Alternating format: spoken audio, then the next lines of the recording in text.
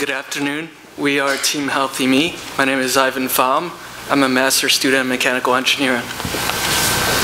My name is Evan Violent. I'm a current Master of Social Work candidate. Hi, my name is Pooja Yaramili, and I'm a first-year student at the medical school. We are healthyM&E, an initiative which aims to implement a simple and cost-effective monitoring and evaluation tool for Philadelphia's Healthy Corner Store initiative. But before we launch into our proposal, I want to tell you a little story.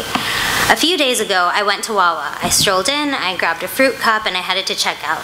The cashier scanned my items, I handed him cash, and fruit cup in hand, I got to class right on time.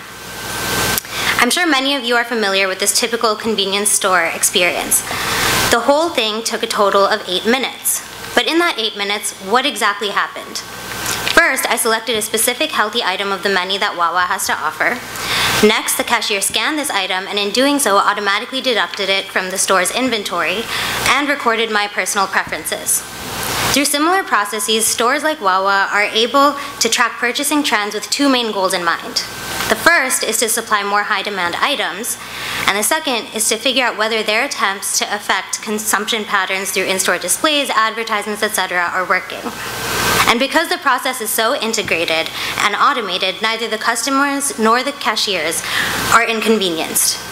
But if you were to step into any one of Philadelphia's corner stores, you'd have a markedly different experience. The majority of corner stores don't have any inventory tracking mechanisms. Why is this a problem? Why do we care?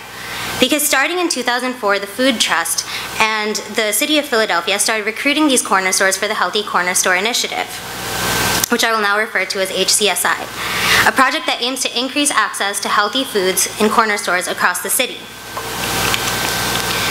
HCSI is one of the most important public policy and public health programs in Philadelphia. Of the 10 largest cities in Philadelphia, or of the 10 largest cities across the United States, Philadelphia ranks #1 in obesity rates.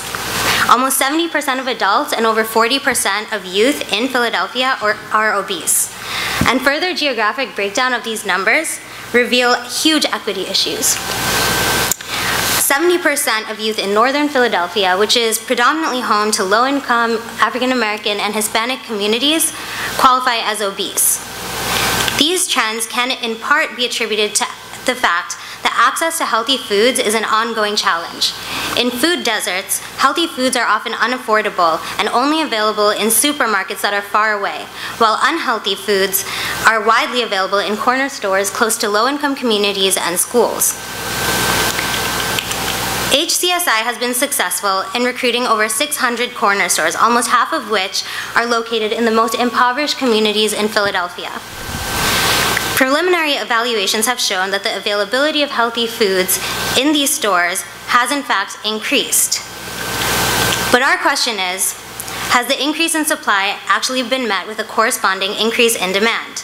2 external evaluations by Temple University suggest that HCSI has actually had no significant impact on customers' purchasing patterns.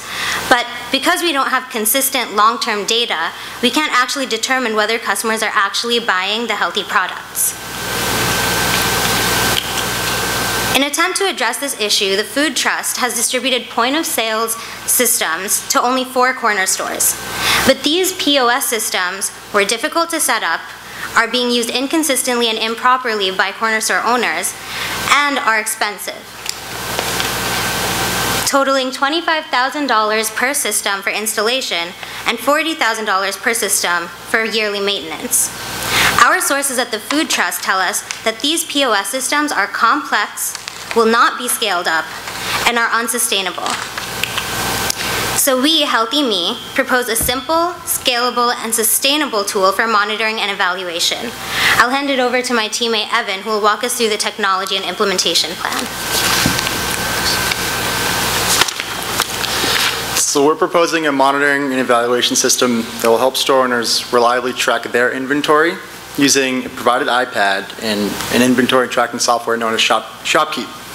The idea is for owners to use this iPad to collect inventory data at the time of the exchange with the customer, which will then allow evaluators like us and hopefully eventually the Food Trust to look at this data from all of the stores that are actually using the software. So So this flowchart illustrates the checkout process for purchase at a corner store that is utilizing our system. On the far left, you can see that the process begins when the customer is ready to purchase an item. The store owner then identifies this item, move along to the right in the chart, and selects it on the iPad, after which a method of payment is chosen, either cash, credit card, or EBT card, which the system is compatible with. The owner completes the transaction, and then his or her work is finished, at which point, as you can see in the far right, an evaluator would look at the data using the ShopKeep system. For the owner's convenience, the product prices are stored within the system and price totals are performed by the program during the transaction. So it's a little less work for the owner. Evaluators can then access sales data from all stores using the ShopKeep program, which is the inventory system that I've been explaining as the cloud-based management system. Whoever's monitoring can do so from any location as long as they have internet access. The idea is to identify trends in what's being sold with particular attention to the healthy food, and then make suggestions for improving the Healthy Corner Store program. We've created a 5-step installment plan for each store that involves a qualitative assessment of the participating owner, an on-site setup of the iPad and software, mock transaction testing, and ultimately store owner training. Our idea is to implement the plan in 4 different phases. Phase 1, we will develop the system in 4 stores over a 2-month trial period. This phase will include consistent weekly check-ins with owners so that we can provide technical support, answer questions, maintain positive relationships with them, and also monitor their compliance. We'll advance to phase 2 once owners can demonstrate reliable use of the technology. Then in phase 2, we'll plan to scale up the system. We intend to use the experience of the 4 pilot stores to introduce the system in 16 additional stores for a total period of 6 months. The idea is that we install the system in 4 new stores every month until we reach a total of 16. Phase 3 would occur during the second half of the year, and here we would continue to monitor the owner's usage and data input in all of the hopefully 20 stores at that point that are using the system. We provide ongoing support through consistent check-ins and follow-up as well. And in the last phase, we plan to comprehensively review our system and advocate for its adoption in the food trust. So it's of course a projected plan, and we do want to emphasize our intent to be flexible and adaptable throughout the entire course of implementation. It would be ambitious to say that it's going to turn out exactly like this, and I'm sure you have some questions about that, which we can get to in a second. But the goal is to engage both store owners and the food trust using a system that works for everyone. As far as our budget, we project a total cost of $18,500. We calculated this based on monthly software subscription and data for each phase, as well as the cost of the iPad. If the food trust were to adopt our system and scale it to 10% of the total amount of Healthy Corner stores out there, or about 65, projected cost for 1 year is almost $75,000, which includes a one-time cost, which is on the left, that $13,000 figure almost, as well as annual maintenance fees for software subscription and mobile data. We can break it down further by looking at a 1-year cost of 1 store using our system as compared to the current system being used by the food trust.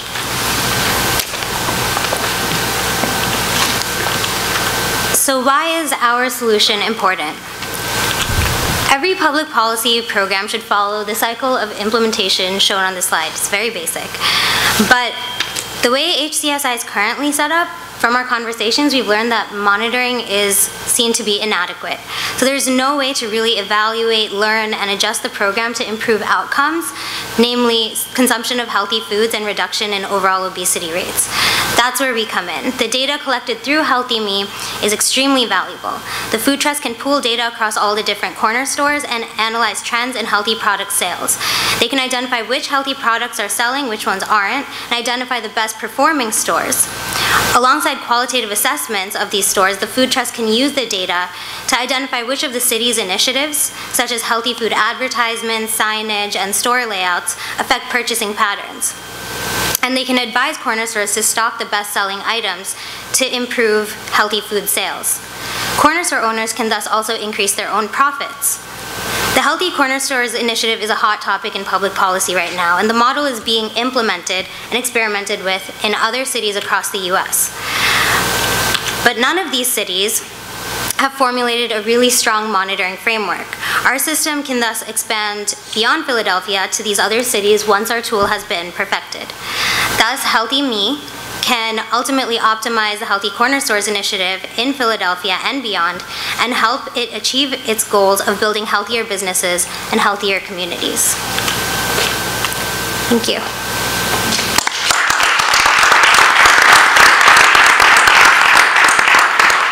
All right, we're now open for questions. What's the Food Trust's reaction to this particular initiative?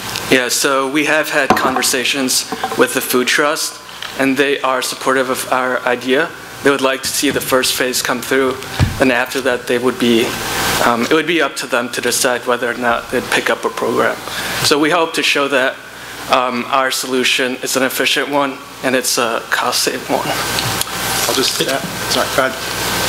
Oh, I'll just add to it. So we have been in constant contact with them, specifically with their monitoring and evaluation department, and the team over there is in support of our idea. They have acknowledged a need for a better system than what they're using. Understandably, they can't offer financial resources or labor, but they are on board for offering guidance, and as they have been, they've gotten back to my emails and my phone conversations. They've been very supportive of our initiative, but so they do want someone or something to happen to improve it, but understandably, given their budget and time and things, they can't give us what we need at this moment. Can you talk a little bit about the store owners and what it would take to drive adoption and their reaction to this, and what the impact would be kind of at point of sale for them? Yeah. Yes, so up here it's a slide with the incentives we plan on giving to the store owners. First off, it's the appeal of the technology. We believe that will, first off, drive adoption of using the ShopKeep system, just providing them with the iPad. Next is point-of-sale system to track inventory and increase sales. We know that business analytics will help drive sales and grow their businesses, so that's another incentive. And finally, the last one is advancement in the HSTI rewards level. So there are different tiers of essentially levels that these healthy corner stores can achieve by the number of items they stock, how much they sell. And up there is some of the incentives they get. So, yeah, we believe that they will eventually adopt our system. And just clarification, at the point of sale, is this an additional step, or is the iPad a replacement, using an iPad as essentially the register? There are different methods of payments. There's cash, credit, and EBT. So, for example, for cash, so a lot of them already have cash registers, so they would perform the transaction on the iPad, as in select what item they're purchasing. Then it would coordinate with the inventory, and it would allow the food trust to track what purchases are made and see see the sales data. But in terms of the actual transaction of cash, it's done either through cash registers or through the credit card slider or EBT card reader. So I'd like to pull back a little bit and ask for some help understanding kind of a fundamental question. Sure. I totally bought the discussion about how, especially in the context of some of the temple studies and kind of impact evaluations and the limitations that the data encumbered those evaluations with. We know that the corner stores and the initiative is increasing the supply, but it's difficult to know what's going on outside the store in terms of demand patterns over time, because there's no longitudinal data. There's no really the fundamental problem with these evaluations is that it's really difficult to form a expectation, right? You don't know how much people should be buying, right? And given the longitudinal limitations on the data, you don't know if particular people and communities and purchasers are in fact changing their behavioral patterns, right? So in a way, isn't this a really smart, greatly increased in terms of precision answer to a question that still doesn't give you any leverage on the thing you're most interested in? I think the main benefit that we're hoping to get out of this is that you'd also be able to see the breakdown of the products that are being sold. And there has been literature that shows that it's not necessarily just about increasing the category of healthy products in particular stores. It's about increasing variety and the types. So for example, a lot of people go to corner stores for grab-and-go items rather than for ingredients to cook with. So supplying a fruit cup may be more attractive than supplying onions.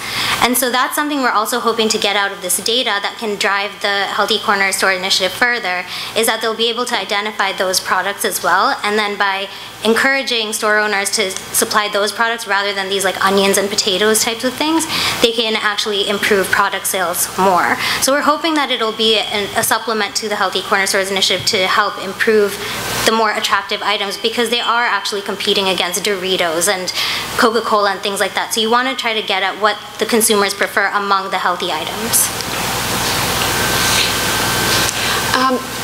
To follow up, I think the question that my colleague asked kind of started the answer that I'm hoping to hear from you, but I wanted to know a little bit more about why you think this type of hard quantitative data is necessarily better than the type of qualitative data that you could get just by asking store owners what's going on in their stores. I think it's fair to say that most store owners probably know what is going out and what's staying in.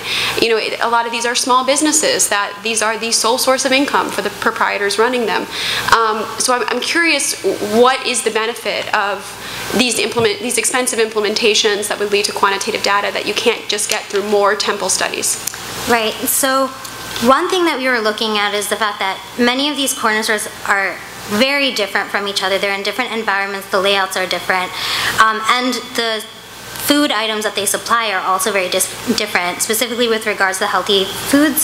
So it would be really difficult for these corner stores to actually be able to compare across all of Philadelphia.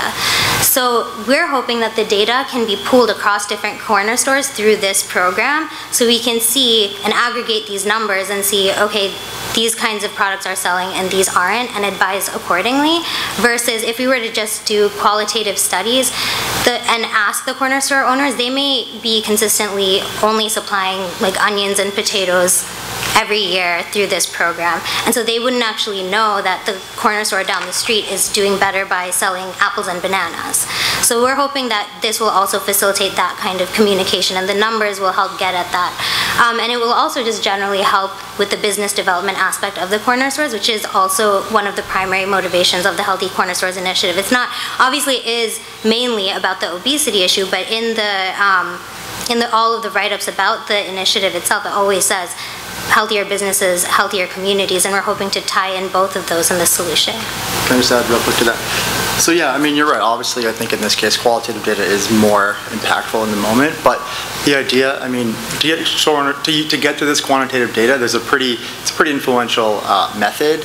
And so to get the data, which is quantitative, we give them this really attractive tool to get their buy-in, which would hopefully, allow them to start wanting to do well in their business and stocking healthier foods and feeling like they're leaders in their communities because they're helping, community members come and buy healthy food. So yeah, ultimately we're getting quantitative data, but it's kind of through like a qualitative incentive in a way.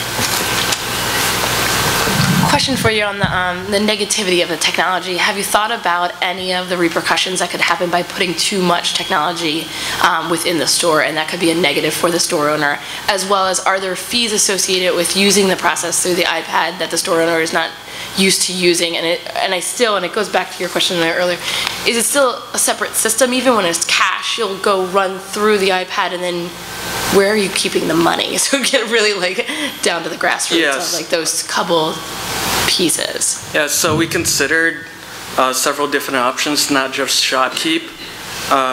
We considered Square and Tracker, their inventory as well as POS systems, but we ended up coming up with ShopKeep due to several factors. First was cost.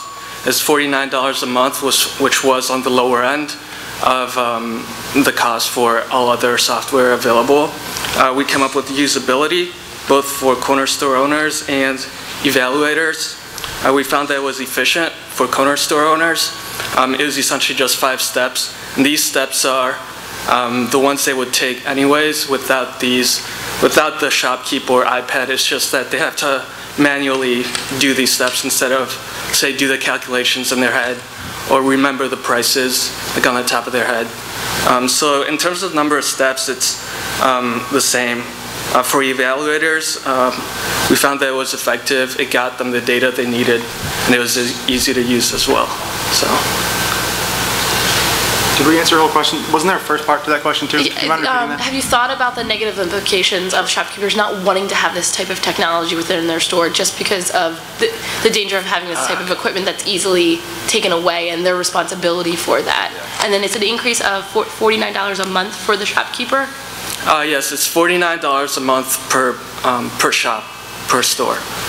So yes, we did consider some implications of having technology in the store. For example, the store owner could just as easily just sell the device like on the black market. And when we would first approach the store owners, we would clearly identify the incentives, and they essentially they can sell an iPad 2 on the market for $200, or they could essentially move up on the HSCI tier and receive benefits such as like refrigerators, stocking units, which are just like financially just much more than selling an iPad, as well as they could grow their businesses due to the data we're receiving, and they are going to receive too from the food trust. Can you just go through the numbers a little bit more? So the monthly charge for using the shopkeep is $49, yes, essentially $50.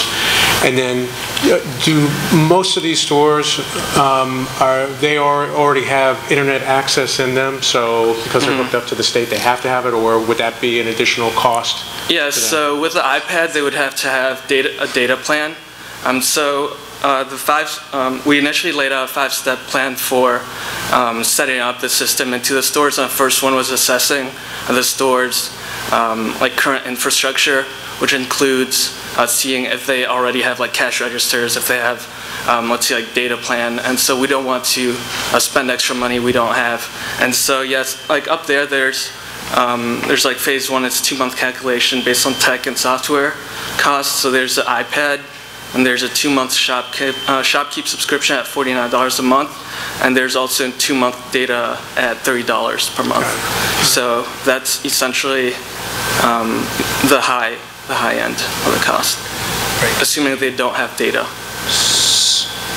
And the idea is for who pays for that is, on a going forward basis, is that a cost that would be borne by whom? By the shopkeeper at some point, or is it by the program itself? It's the program itself. It's going to handle it. Who funds that? I'm sorry. Who funds that? The program? Yeah. So it would be through, like if we win this challenge, we would receive $5,000. If we move on to Penn Public Policy Challenge, essentially the next competition, we'd get additional $15,000, and that already covers phase 1. And further on, if we move into the different stages, we'd hope to get potentially labor as well, financial backing from the food trust if they decide to implement it. Yeah, so just adding to that, obviously that's a challenge, is the money, because the food trust doesn't have, nor do they want, nor should they at this moment really give us the money to do this. We have reached out to many funding either schools or programs or research organizations on Penn's campus. Some of them are up here. The CPHI, Center for Public Health Initiatives, offers, grants up to $10,000 if we write a good proposal. We would need a principal investigator to have our support. The school that I'm at, Social Policy and Practice, is open to granting funds for us, given their budget considerations at the time of our request. Perelman School of Medicine, same thing. The Leonard David Institute, research-based organization at Penn, also open to availabilities, but we weren't able to get core figures, and we could give them estimates low to high end, but it's just way too early right now to actually ask for money. And So a bunch of our questions have been about this kind of qualitative, quantitative kind of line of inquiry, right? I want to try another one, which is a lot of what you're talking about is going on almost exclusively really inside the store, right? And especially with Pooja's opening story about WHYY, you know, a lot of these collective incentives aggregate at a corporate level, right, outside the stores. Those cashiers don't know what's going on, right? It's Central that's reaping the benefit of this kind of system, right? Have you talked about, and that doesn't obviously connect up to the corner stores, right? But have you talked, or is there a place in your proposal for the common market or for any of the other wholesale operations, or even Cisco actually, because it doesn't even have to be organic and local, it can just be regular old Cisco, whoever it is that's delivering this food in. Have you thought about the wholesale markets or any other way that kind of the returns to some of this aggregate information about inventory control could actually incentivize, you know, investing and supervising? And because, as we've said, a lot of the corner store owners may not, you know, feel like they need anything other than their kind of rule of thumb on how the lettuce is selling, right? So just to be clear, you're asking about like a standard distribution method or something like that? That would... Well, really, it's actually inspired by your opening framing about how it's really something outside any one store that receives most of the benefits for this kind of control system. And so I'm wondering what the analogy might be for corner stores. Right. So our analogy, we were looking at it more from the Healthy Corner Stores Initiative lens than the general corner stores. So because of that, our analogy would be the food trust kind of aggregating the data and analyzing it, going through it, and figuring out what those, like, the best-selling products are from their viewpoint is. We did look at the distribution side of it, but the issue is that many of these corner stores, they go to different distributors every week. Like, we went to talk to a lot of the corner store owners, and they say that, you know, they just scan the prices of different distributors for a given week and pick the cheapest ones, or they send their husbands and wives to go and just pick up corn or whatever it is they're selling. So that's the issue of kind of looking at it more from the distribution aspect of it. So that's why we kind of, our analogy would be more from the food trust being the aggregator of the data, if that makes sense. Good. Last question.